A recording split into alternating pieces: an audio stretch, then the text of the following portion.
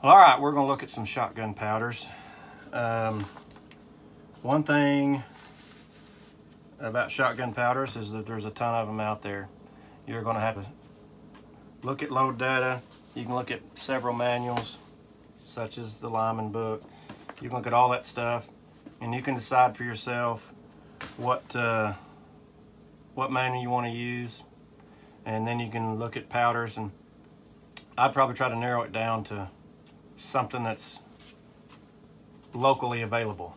You know, I like Hodgdon powders, Hodgdon or Winchester or IMR. They don't make this particular powder anymore. It's gone to the powder graveyard. There's just a little bit left. It used to be a real favorite of mine. But anyways, that's enough little chit-chat talk. About powders is they're separated by burn rate. What I mean by burn rate, back to the Lyman book, you can see this chart right here, and this chart has a list of burn rates. It's only got 134 powders listed, but if you look, if you go online, some of the powders that are in this book are obsolete. If you go online, you can print out this little chart, this little handy chart off of Hodgdon's website, and there's over 150 powders listed on it. So that's a handy thing to have. What does burn rate mean? Well,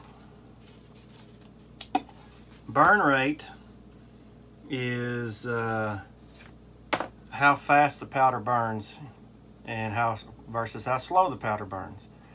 There's single base powders and double base powders, and that has to do with fast and slow. I've mentioned that hot weather and cold weather messes with them, so let's look at some of those things. A faster burn rate powder, if you look at the chart, a faster burn rated powder is going to be listed, obviously, number one. Slower, they're listed from the fastest to the slowest, but this is only an approximate burn rate. It's not permanent. So with this book having 134 in it and that chart having 150 on it, like I said, this powder's discontinued, so something had to take its place. In this book, it's listed as number 37, but on that chart, it's not listed as number 37 because it's not in production anymore. So they're going to change relatively in small increments. So if you're wondering what I'm looking at, whenever I look to the right, I've got a monitor up there so I can see my face. I've tried to keep this thing in focus. Trying a new camera out today, so hopefully this is going to be a whole lot clearer, and we won't have a fade in and out, all that kind of stuff. Depending on what you're wanting to load, it's going to depend on what kind of powder you're going for. Target loads, 7/8 ounce, 1 ounce. Target loads, I'm talking about clays. You know, whether you're shooting sporting clays, whether you're shooting skeet, whether you're shooting trap, you're going to want like a fast burn rate powder that is working fairly good for you. Faster burn rate powders are going to be cleaner. Slower burn rate powders are going to leave a little bit of debris, a little bit more debris in the barrel. It just matters about weather for some of that. But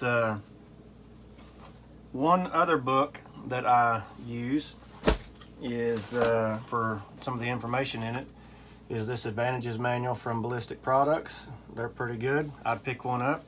While I'm on that, I mentioned the Rio hulls in my hull video, and got a copy of the Rio manual.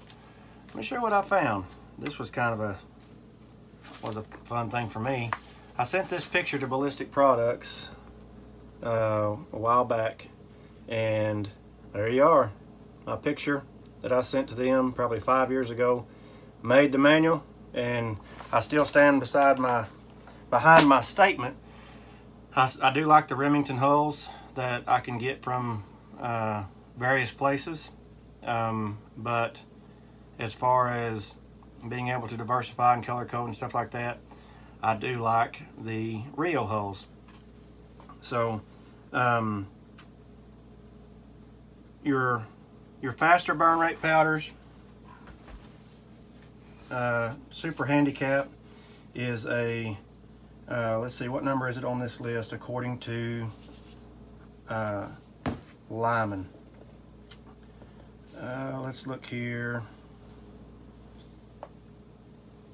Not seeing it on here. Maybe it's in this book. Hang on, guys. Kind of going off the fly here.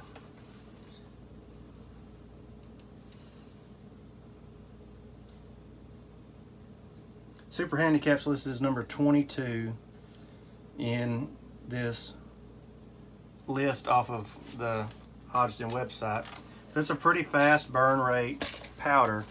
It has, you can reproduce a factory load with this, is what it says, and that is an ounce and an eighth of shot at 1,250 feet per second.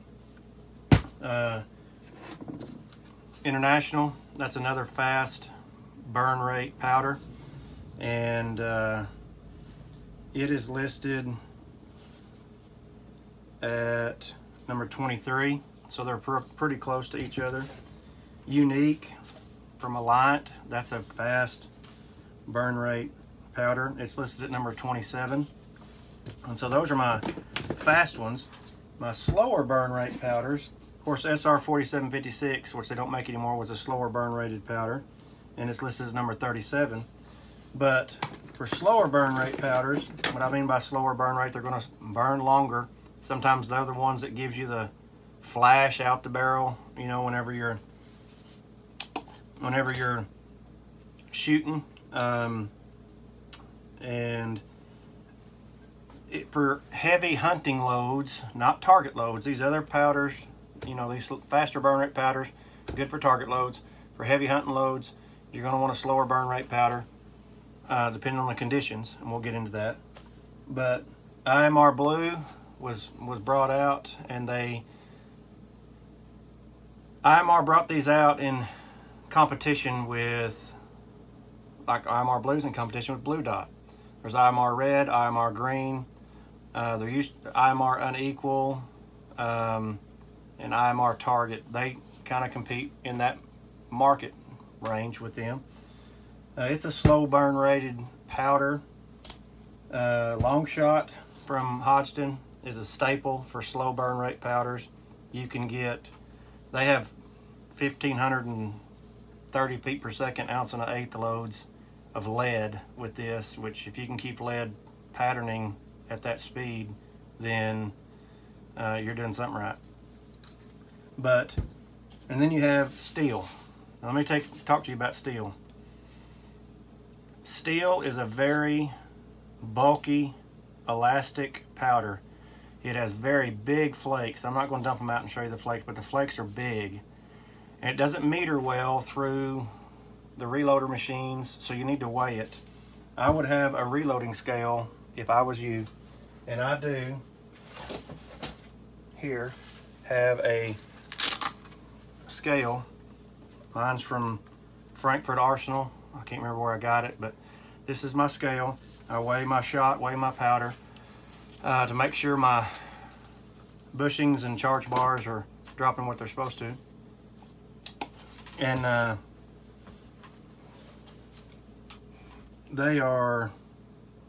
this is a great powder. If you're loading steel, you better have this on your workbench, because the velocities you're going to get at low pressures are phenomenal. You can get 1,700 feet per second steel loads out of a 12 gauge, and let me tell you, that is smoking fast. Now, the velocity that you're going to get at that velocity, it's going to be some setback on the shoulder, whichever one you use. But so there's fast burn rate powders and slow burn rate powders. What about the weather? Well, the weather is something that once you get below 40 degrees, these have powders have, what do they call that? Nitrocellulose for a single based propellant or powder, and your double based powder has nitrocellulose and nitroglycerin. Well, at a certain temperature that is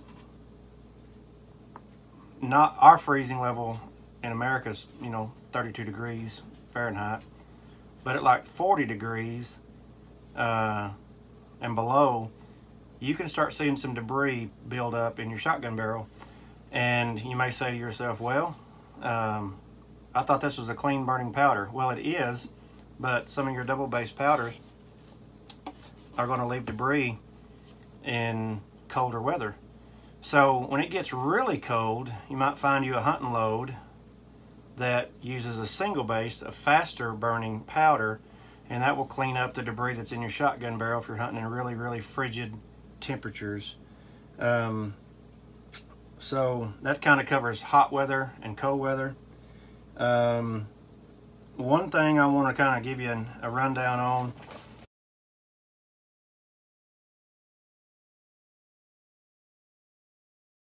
I don't know, I think I've got it. Here's a box of shells right here. These are some old Federal gold medal solid plastic shell. I didn't cover Federals in my hull video, but feel free to do that yourself. It's not a big deal. But there's something on this box called Drams equivalent. Let's see if my camera will focus on it here. There it goes. Drams equivalent. What does Drams or Drams, however you want to say it, equivalent mean? Well, back in the black powder days, they measured black powder by Drams, and they could use that to let you, that was kind of the same as how we measure velocity back in, turn of the 1900s, back before smokeless powder was introduced. So that is something, homage back to the older days. Nobody hardly uses those anymore. You'll find some people that really use them as far as trying to tell if it's a high-powered or low-powered load based on velocity. My dad still uses, he don't measure things by Drams, but what he does is he'll say, well, what's the Drams on it? And that'll tell him if it's a high-powered load. So kind of get yourself familiar with some of that, and it'll help you out in the long run. And once again, if you don't take anything else away from this video, never substitute powders in a load. It is a no-go. You don't want to do it. Use the powder that it calls for, and that's the safest thing that you can do. This has not been a real informative video, maybe, as far as detailed, but this is about as detailed as I'm going to get with it here. If you like the videos, please like and subscribe to the channel, and we'll keep some coming to you. We are going to get to patterning. We are going to get to shooting skeet and things like that later on. I just wanted to get done with this series here, and that way we can move on to other things. So anyhow, like, subscribe, comment, let me know what you think, and if you have any questions, shoot me an email at reloader80@yahoo.com, and I'll do the very best I can. Until then, take care.